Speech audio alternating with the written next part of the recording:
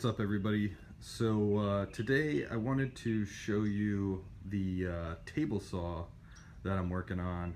What I wanted was a table saw with more space and a better fence, and I didn't have a lot of money, so I took my Porter Cable Worksite saw and basically just put a top on top of it. Now a couple things that I did in order to do that. I routed out the board so that I could set the table saw up into it more. This is just a 3/4 inch piece of ply that goes around the entire thing, and there's probably about where the table saw sits about 3/16 of an inch or so. So that's all I'm losing with my blade when it's raised up. Is only about 3/16 and not the full 3/4.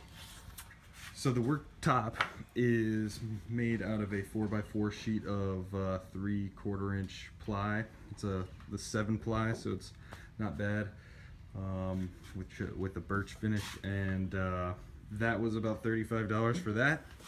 The legs and all this stuff is just scrap from dumpsters and construction sites, so that was pretty much all free. And then the fence was another $35 sheet of 4x4 plywood. And so this fence is great because it's nice and long, it slides freely, and it extends all the way to my outfeed, which I'll show you in just a minute. But I've got a little outfeed table there, and I got this idea from Matthias Wandel, and I'll put a link to that video in the description. But basically, I've stacked up some ply right here, and this mechanism is just grabs onto the back of that. I'll show you here. That kind of free floats, and it just grabs onto this right here, and as I turn this, it tightens and pretty much holds this giant T-square, aka my fence, in place. And as you can see, it's pretty solid, and very little deflection at the end. So there's that. Once I had all that stuff, I raised the blade through here, and I hadn't yet put the zero clearance insert in yet. I'll get to that in just a second, but I wanted to be able to have a sled for some cross cuts. So I needed to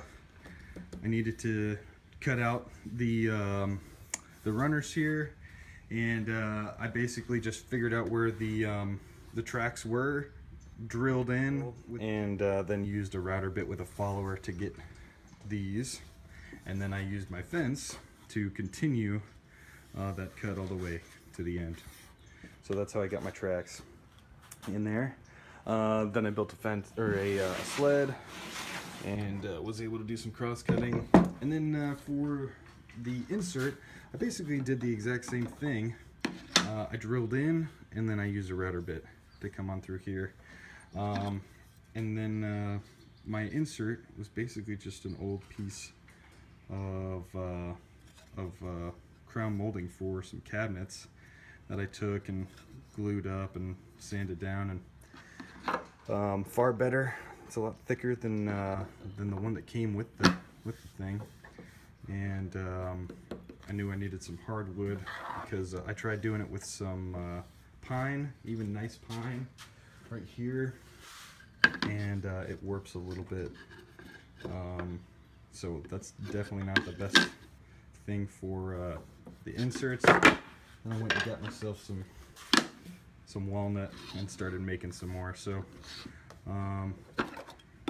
zero clearance inserts are definitely a good thing, especially if you're going to be changing out blades for dado stacks and whatnot. A couple other little features of the saw.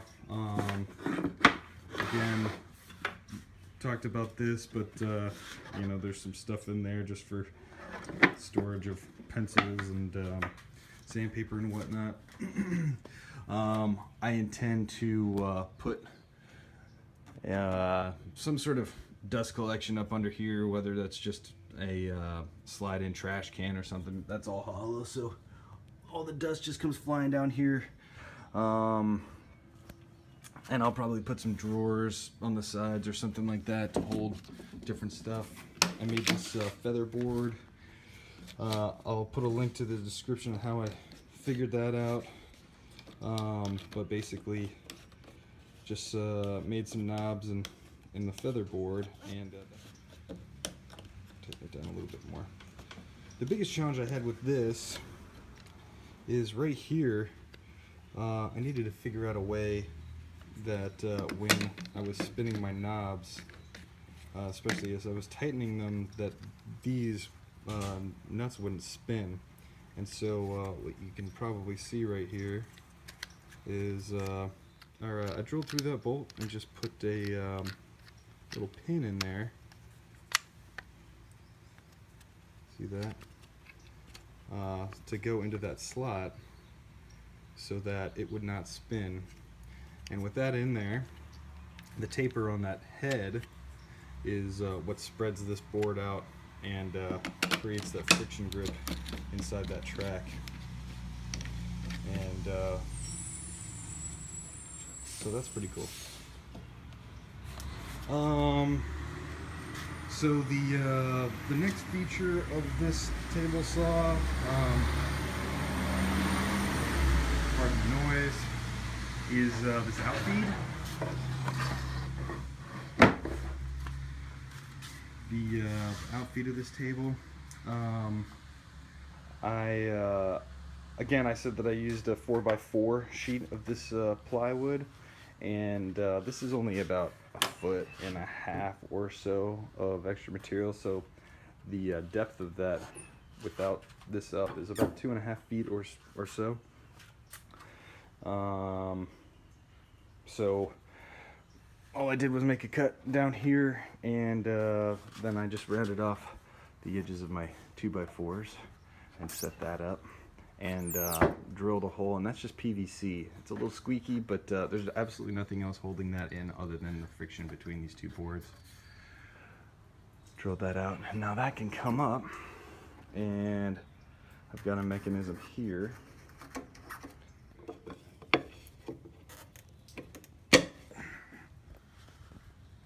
There we go. My tracks don't continue through here.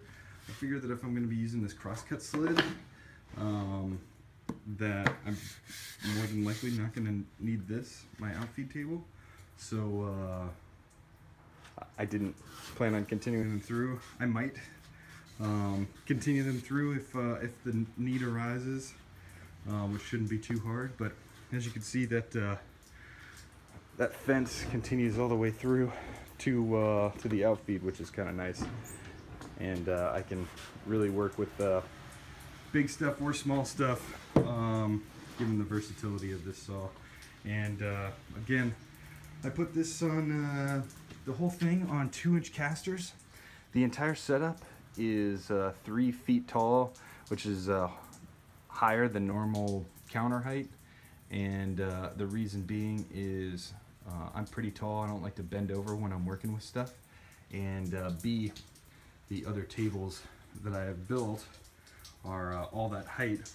So especially the table that you may remember me building, I can roll that out and set that behind here or off to the side so that I've got extra support off the table.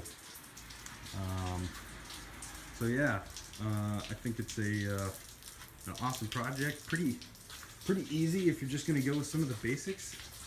But let me know what you think. I'd be interested to see if you have any other ideas for this saw, some tips or tricks, or any other little gadgets that can make this saw better. I'm always looking for something new to add to it into my shop. So let me know what you think, and I hope this inspired you, maybe gave you an idea or two.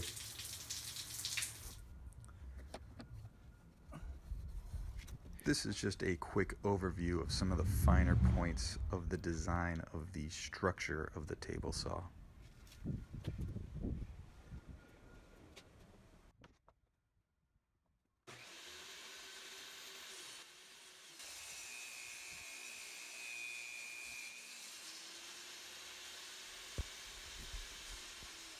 I hope you've enjoyed this video.